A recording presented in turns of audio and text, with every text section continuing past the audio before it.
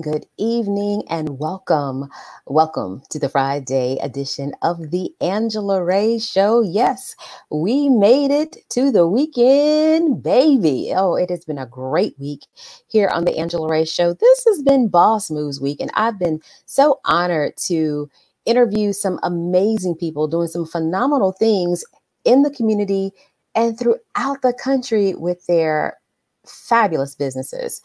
For those of you who will be catching the broadcast on the replay, thank you so much for checking out the Angela Ray Show. For all of my live viewers, you know what to do. Go ahead and slide in those comments. Let me know where you are watching the broadcast from on tonight. Be sure to share this broadcast with a friend. You know, again, I was talking about this week.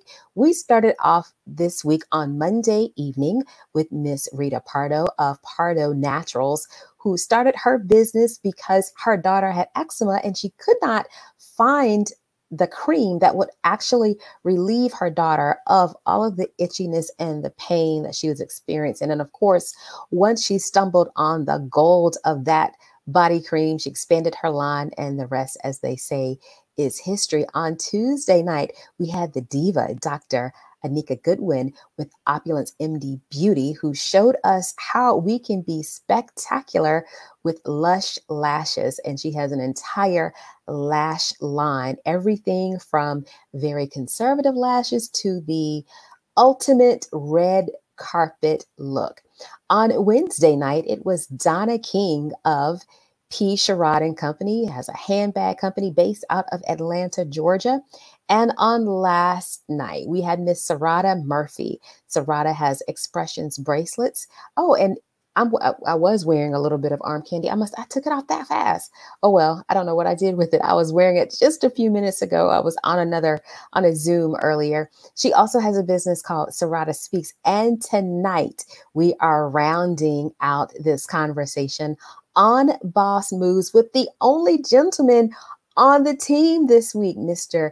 Kevin Harrell. So, as I said, whenever you get onto the broadcast, go ahead and do me a favor, slide into those comments. Let me know where you are broadcasting from. And we're going to get started, as we always do at the top of the show, with our Ray of Motivation moment. And for tonight's Ray of Motivation moment, I just want to ask, what kind of rumors are you starting?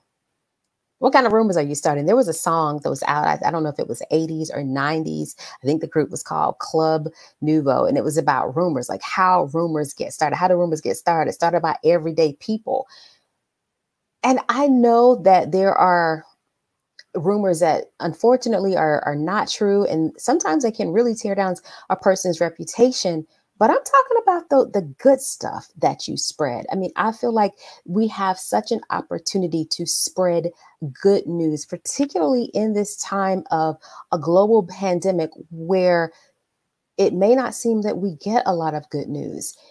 And I'm really hinting towards how you are spreading the word about people's goods, their products, and their services, especially coming off this week of Boss Moves. If you've seen something on the Angela Ray Show or on social media that looks like it's a great product or service, if you've ordered it, make sure that you help spread the word about what these phenomenally hardworking small business owners are doing.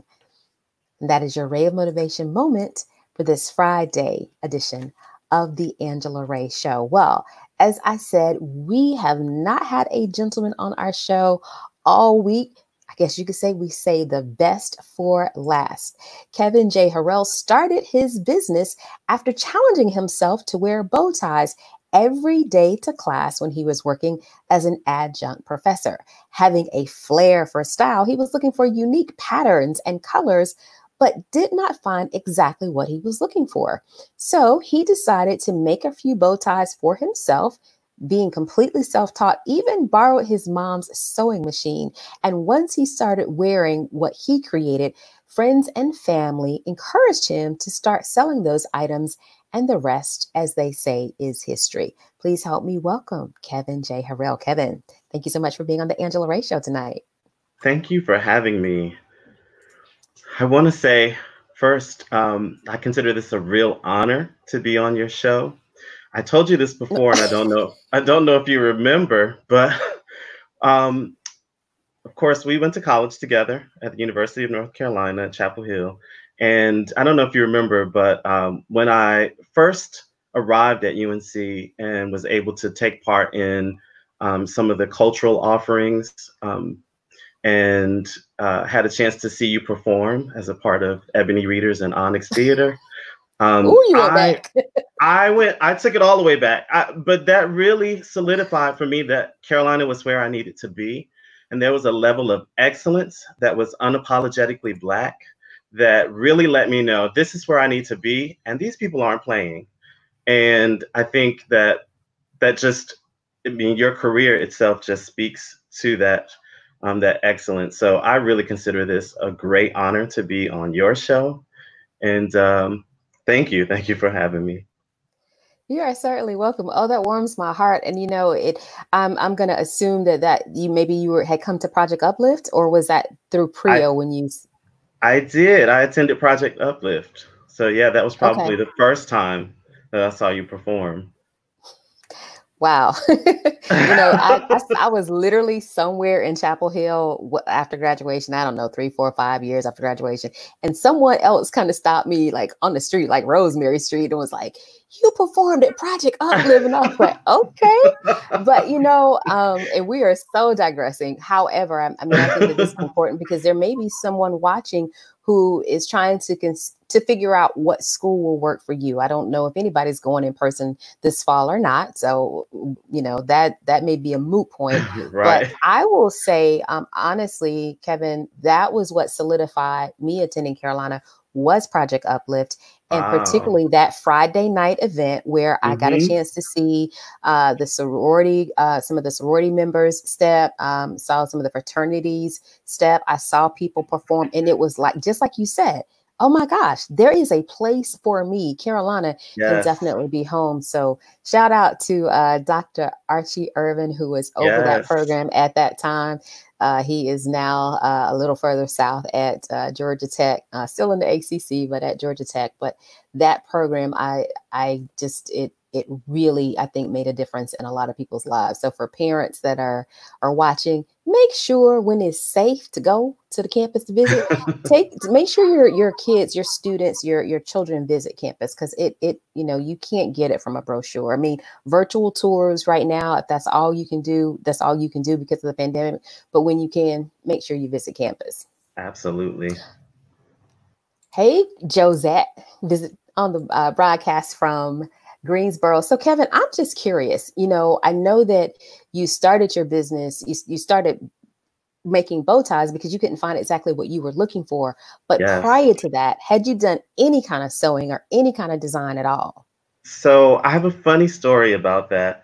Um, so I bought my house in 2006, and I'm pretty new in my career, trying to be frugal.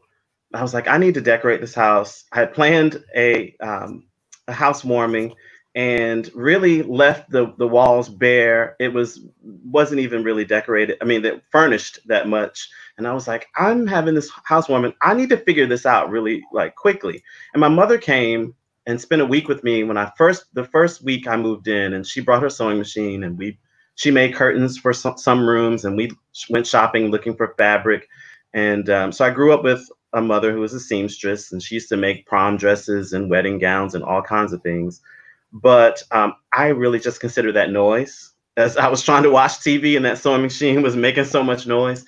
Um, but when she came and spent that week with me, she brought a sewing machine, and we looked everywhere for curtains for my living room. Couldn't find any. We started looking in fabric stores, couldn't find fabric. And at the end of the week, she said, I'm going to leave the sewing machine here. And when you find the fabric you like, you make your own curtains. I hadn't sewn anything in my life. So, so I thought, oh, she's just playing. So I found the fabric probably a week later online, and it came, and I said, Ma, I found the fabric that I like. And she said, good, make your own curtains. And I was like, oh, okay. So she's serious. She's serious about this. She said, I left you a machine, make your own curtains. And I was just like, I don't know. So I put that fabric in the closet, it stayed there about 3 more months. And really, it was, my friends are coming over for this housewarming. I need to do something. So I pulled the fabric out one Saturday and started cutting it. And I called my mom probably every 5 to 10 minutes. What do I do now? The machine is doing this. The thread is bunching up. It's not sewing right. And she was able to walk me through that over the phone. And that was the only thing. I sewed those curtains and some pillows, which I would argue now are probably about the easiest thing that you could make, straight lines. And I put that sewing machine away until this kind of renaissance of bow ties happened, where everybody was wearing bow ties and it was just a big thing. And I started looking for bow ties online, and I ran across a blog site on how to make your own bow tie. And I was like, I got a machine, maybe I could do this. And so I tried it and made my first one. And of course, they were just for me to wear. So before that, no, other than those curtains that I was forced to make, but and those pillows, no, I hadn't sewn before. And some people would say, oh, well, you grew up with a mom who was in the house sewing, so you probably caught something. But I really didn't pay attention at all. It was of no interest to me at all until it was a necessity. Now, piggybacking off of that, do you think that even though you said you didn't pay attention, it was in your blood? And this is what I mean. I want to say it's maybe Henry Louis Gates has a program on PBS. Yes. Who Do You Think You Are? Where he traces back a lot of celebrities. He'll trace back, 2, 3, 4 generations. And some of these celebrities will find out that their great great grandmother and grandfathers were doing the same things that they are doing now, even though they never met those people. Yes. Funny story about that. I have a studio. I have a studio at Golden Belt Arts in Durham, downtown Durham. And before the pandemic, every third Friday, we would open up our studios as a part of the Durham Art Walk. And someone came in one day and she looked at my last name and she was like, Harrell. She was like, where's your family from? And I started to tell her where my family is from. And she said, I think we're related. And I have an uncle who does leathercraft and he sews and he has done this all his life. And we just started talking about how this person, like how we are related to each other down the line, and how she has an uncle whose last name is Harrell, or their last name is Harrell. And he had been doing leathercraft work and I never met him. So I definitely believe that that happens often, where it's something that's just in your blood, and it draws you to the things that you do and the things that you enjoy doing. It's kind of weird like that. That is amazing. Now, so you started just with bow ties initially, and Yes. you made those because you wanted to have nice bow ties to wear to class. Were any of your students among your customers in the beginning? Yes. So actually, I would say that my students really pushed me to start a business, because I would wear the bow ties that I made to class, and my students would say, I like your bow tie. And I would say, thank you, I made it. And they would turn back around and say, what? You made it? Well, can you make me one? And I would say, no, I can't.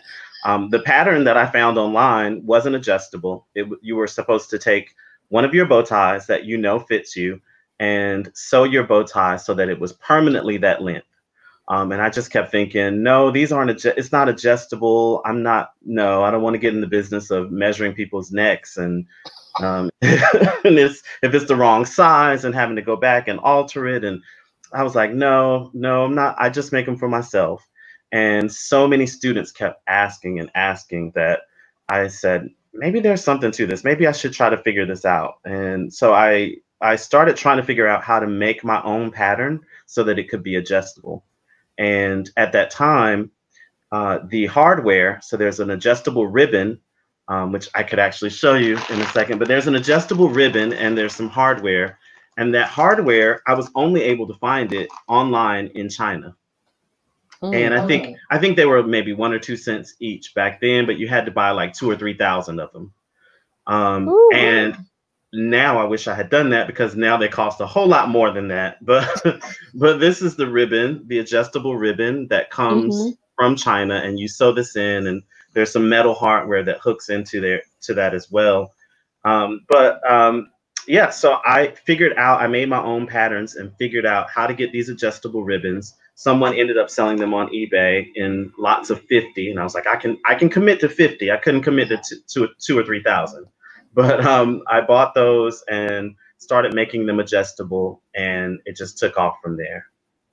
The business took off from there. I had my first trunk show, I believe, trunk show in 2015 or so, and I mean, nearly sold out. I was floored at the level of support that I got, and so I really could credit the start of the business to the students who really pushed me by asking me to make them bow ties.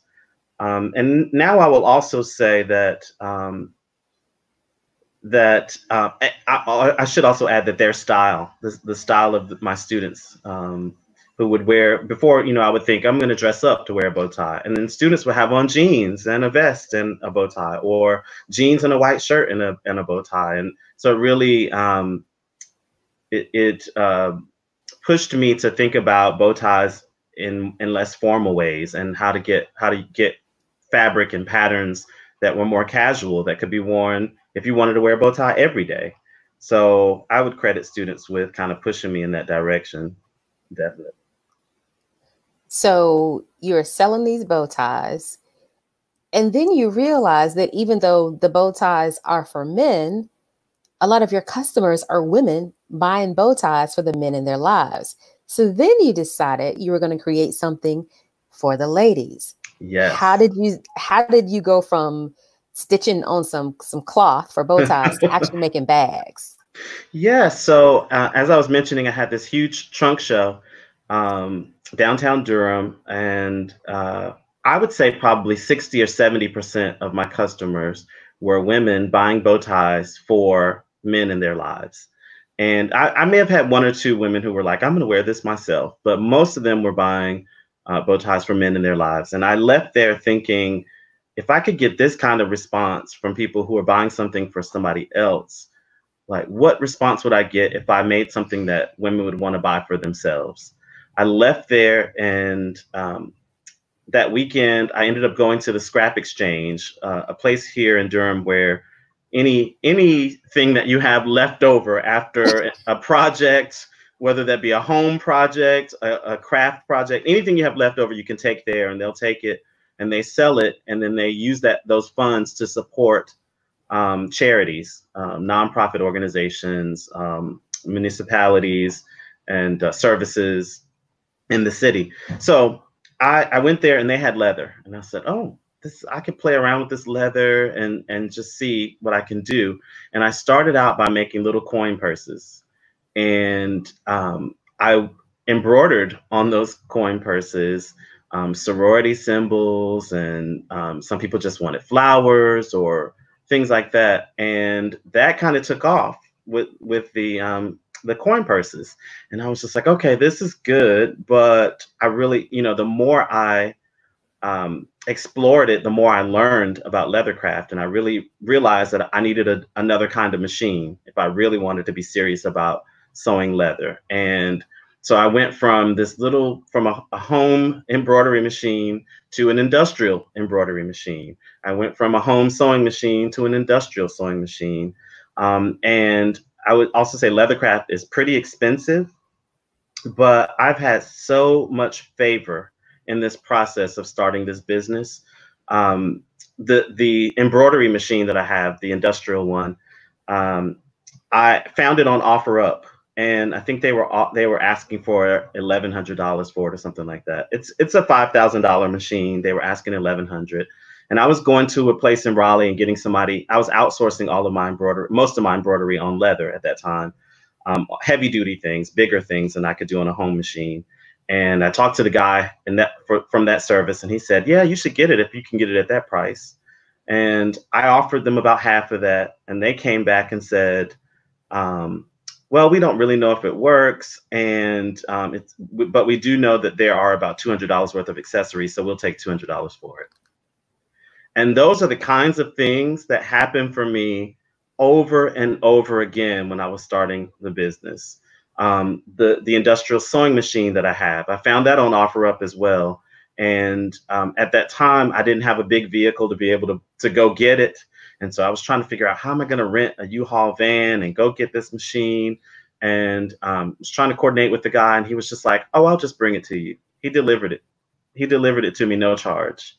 And so those are the kinds of things that just happen for me over and over again early on.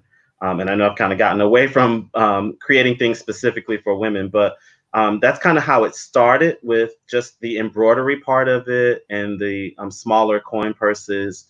And then the doors just opened. It seemed like once I got really serious about the business, to so many blessings in terms of equipment and even leather that I've been able to find.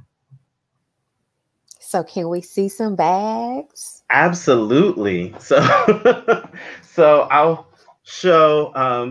Oh, it's a little bright, but this one is, I call it my lemon wristlet. Oh, that's the Beyonce wristlet, the lemonade. Lemonade.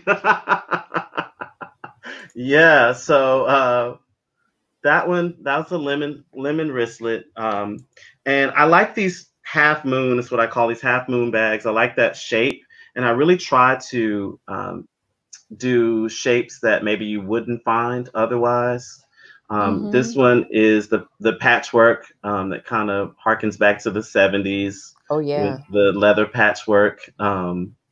Takes a long time to do, but and I had a big tote patchwork like this as well that sold immediately as soon as I posted it online. Oh wow! I make the larger totes as well. I see you showcasing those DST colors. I see you. Oh, where's my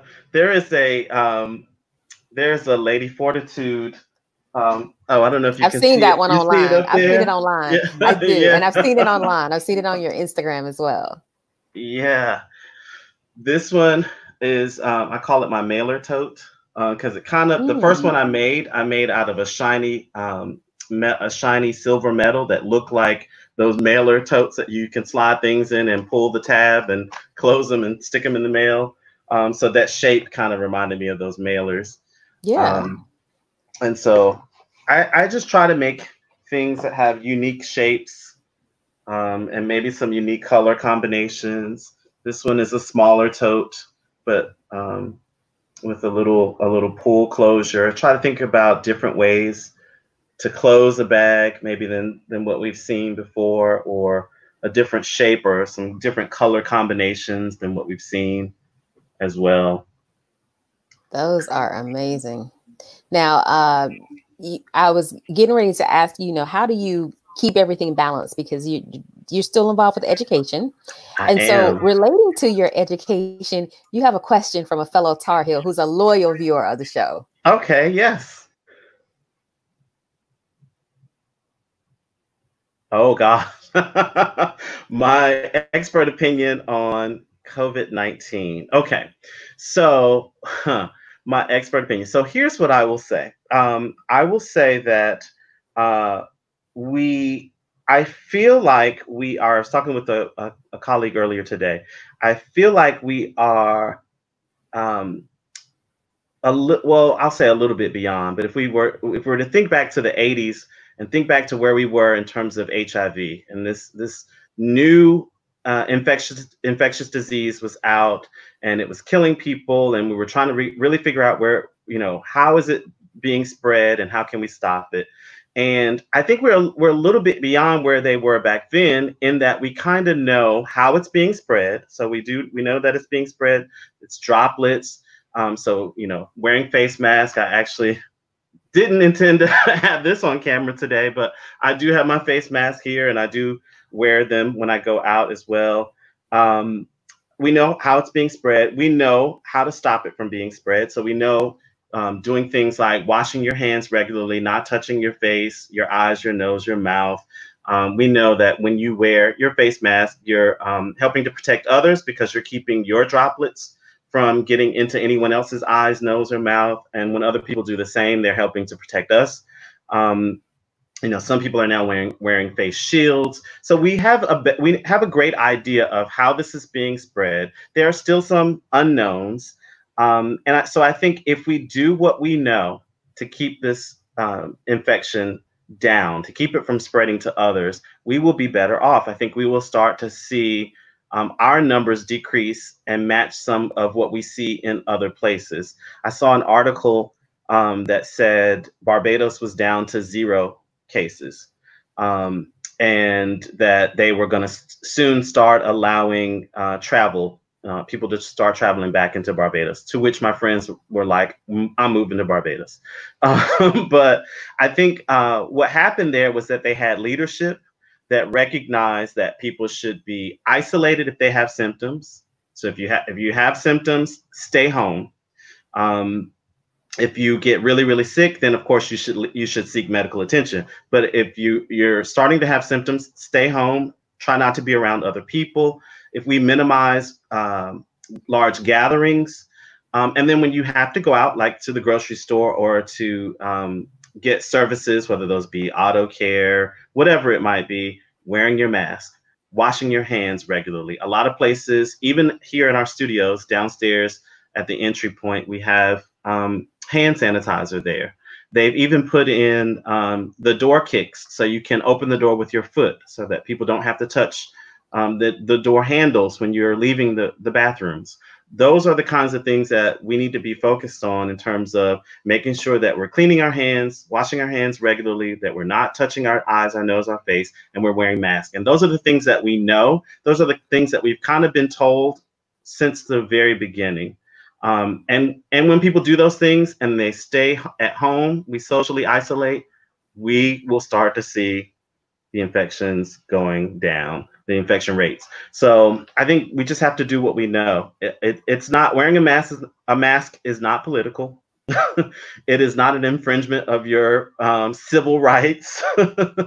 So we just have to do, we have to do what we know. We have to think about others other than just ourselves.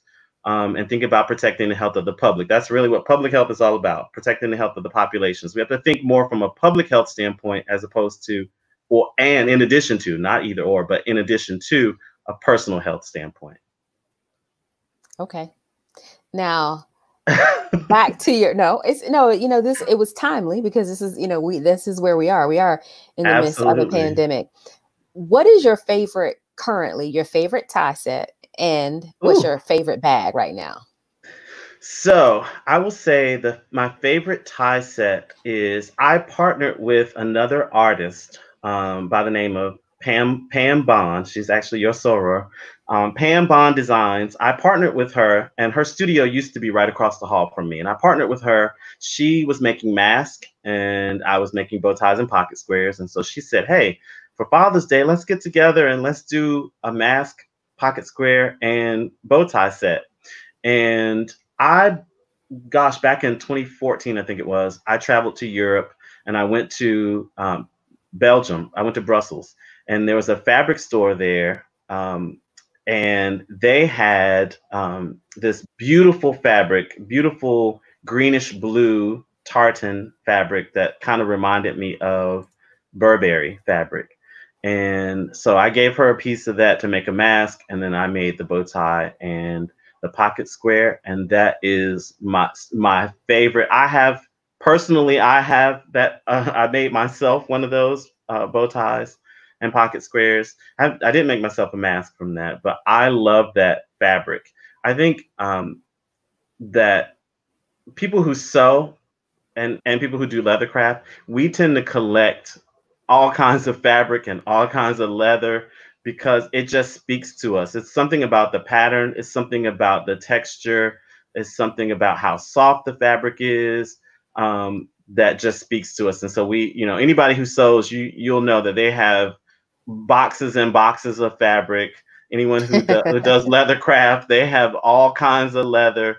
And so that's what really speaks to me in terms of the bow tie set. In terms of a bag, I will say right now, um, the probably the most popular, and it was definitely the most expensive bag I made, was the patchwork tote.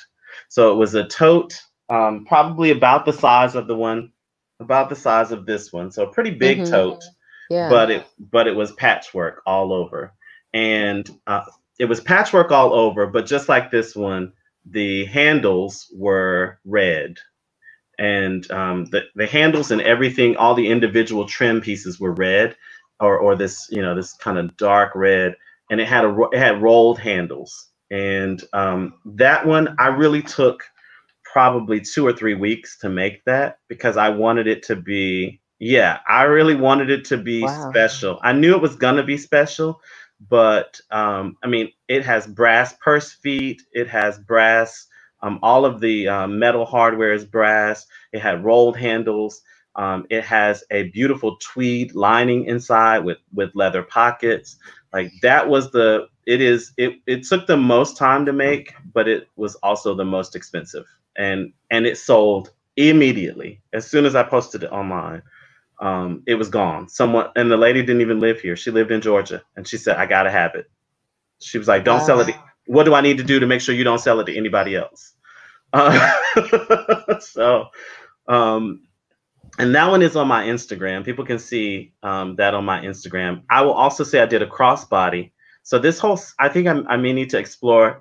I would say these are more maybe fall, Mm-hmm. winter colors. I probably need to explore doing some patchwork in more spring, summer colors as well. But I will say that the crossbody that I did, my aunt called me and said, and my family, they never call me and say, I gotta have something, because they don't expect the hookup. But my aunt called me and was like, I gotta have that. She was like, how much is it? I need it.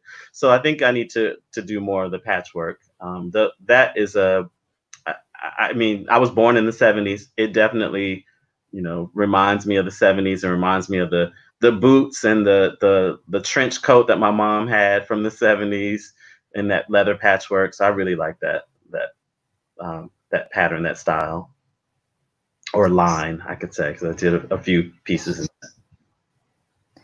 You've your work has found its way to some celebrities, Layla Hathaway, Shirley Yeah. Ralph, Common, Matthew Knowles, to name a few. How were you able to make those connections? So I am lucky in that, working in higher ed, and I still teach, still work in higher ed. I'm lucky in that universities tend to have much deeper pockets than I do, and they bring celebrities to town all the time. And I I will tell anybody, when if you're going to be around anyone who could potentially push your business forward, don't hesitate to make contact with them. If you have to be a little pushy, if you have to ask some questions, if you have to talk to managers, whatever it is that you need to do to kind of get your name out there, I would say do it. So, Layla Hathaway, Shirley Ralph, they were guests at the university that I teach for, at North Carolina Central University.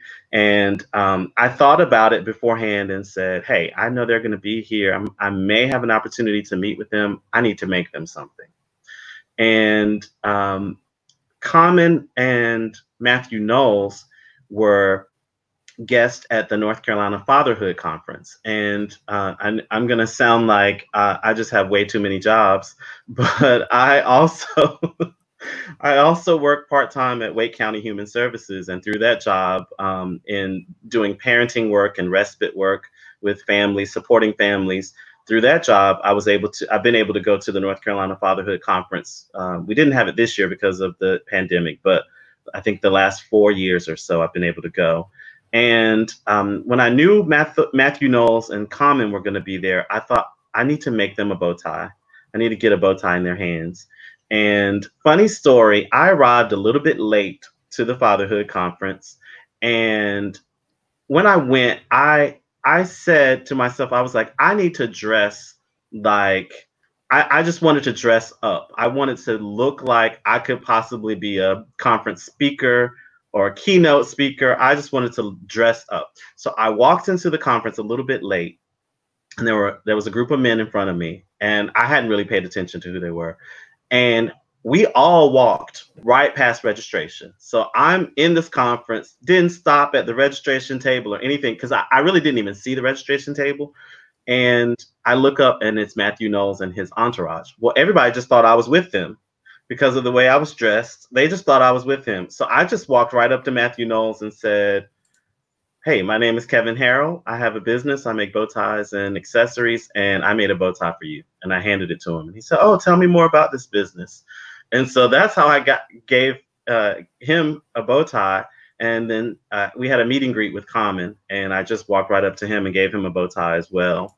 Now, I will say that another one of my favorite bags is a bag that I made specifically for PJ Morton. Now, PJ Morton is one of my favorite performers right now. And I attended 3 concerts in 1 year for PJ Morton. And 2 of those concerts, he had meet and greets, and I was able to meet him. And I talked to him after one concert, and I just said, "Hey, I have this business. I make bow ties and leather goods, and I really want to make you something." I was like, "I don't know what yet, but I want to make you something. How would I get it to you?" And he said, "Oh, here's my manager. Let me introduce you to my manager. Get his contact information." And he was scheduled to have another concert here in April, and I was going. So I was like, okay, I need to get started on this bag because I'm going to see him again and I'm going to give him this bag. Well, of course, it got canceled. He actually had a birthday, I believe, at the end of March. And so I just reached out to his manager and said, "Hey, I have this idea for a bag for PJ Morton. How do I get it to him?" And so he gave me the address, and I made the bag. And I didn't post it anywhere. I just kind of held on to it, and I mailed it to him. And as soon as he got the bag, he posted it on his social media. And I got a lot more followers, and people contacted me asking me if I can make them a bag with, well, the bag that I made for him had his face on it. It had a caricature of him and his tour logo embroidered on it. And so I've had people ask me, "Hey, can you put my face on it?" So I'm actually working on that for some people now, working on embroidering their face on a bag, which I think is such a unique thing that you never really get to see. So they don't really want their names on it because, it's they don't want to be walking down the street and somebody calling them by name. But so I think I'm hopeful that will even push, open a new door of something that I can do that maybe we're not seeing people doing out there right now. But that bag is really special. I wish I was able to keep it. I do have pictures of it though, but I can't keep it and have PJ Morton have it. So I guess it's better that he have it. But he did post it on his social media, and his wife was holding it. And so I think that was very special to me. I had friends who saw it before I did, and they were sending it to me all day. Which was awesome.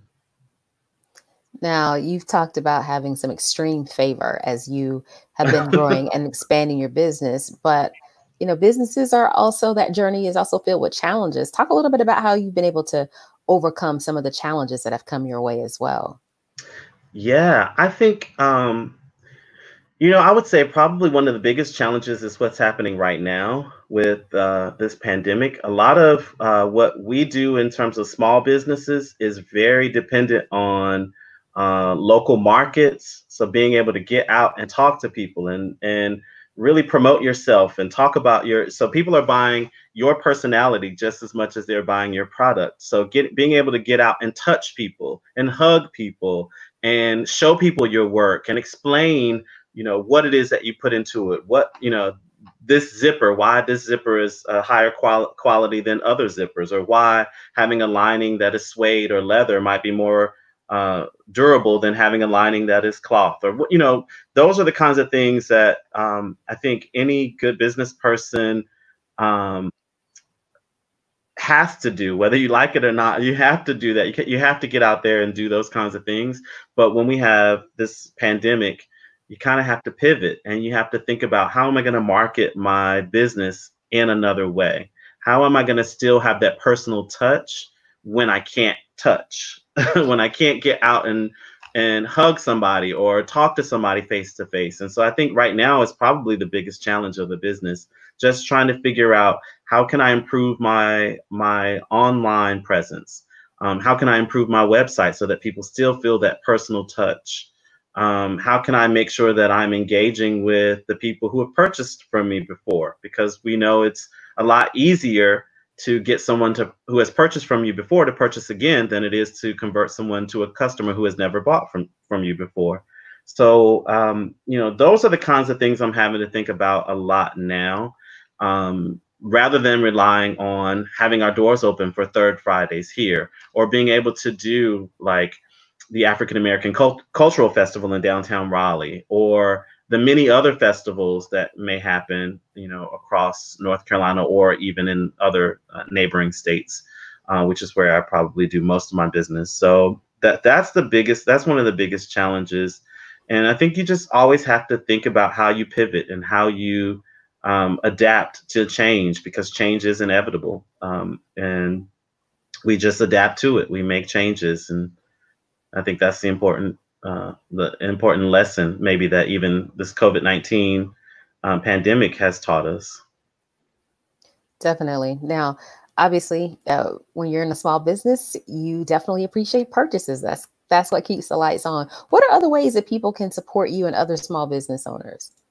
Absolutely. So I think just like if you were to make a purchase from some large retailer, sharing with people your positive experience, whether that be sharing with your networks your positive experience, showing off what it is that you have purchased, and letting other people know where they can get it. I think, and trusting, this is the other thing, trusting that we're not going to make an exact replica of what you purchased for someone else.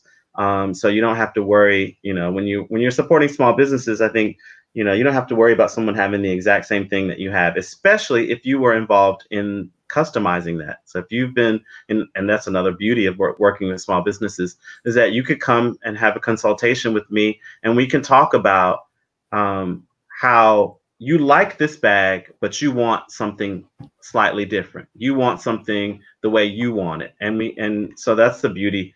But sharing with people your experience, definitely on social media. I think we love when people are sharing on social media their purchases, or even if it's something that they really like.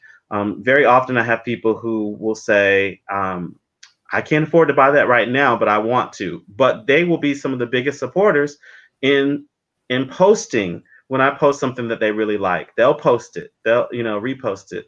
And so I think that kind of support is great.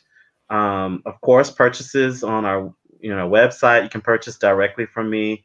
I am still meeting with people by appointment. Of course, we're practicing social distancing and wearing masks and all those things, and hopefully minimizing the contact that we have in doing so.